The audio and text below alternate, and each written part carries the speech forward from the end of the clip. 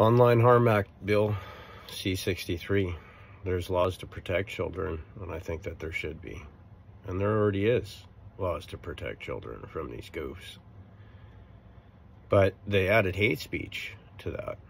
And I don't know if a lot of Canadians know about it, but you might want to look into it. What all falls under hate, what they're classifying as hate speech.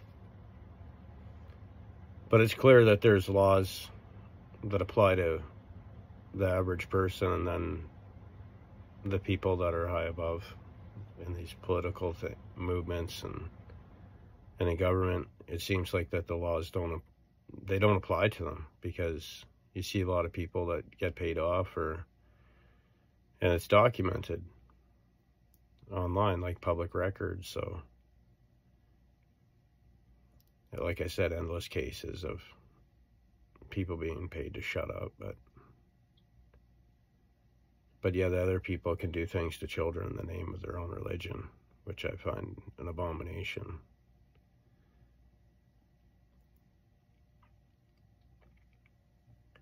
But I just wanted to share that.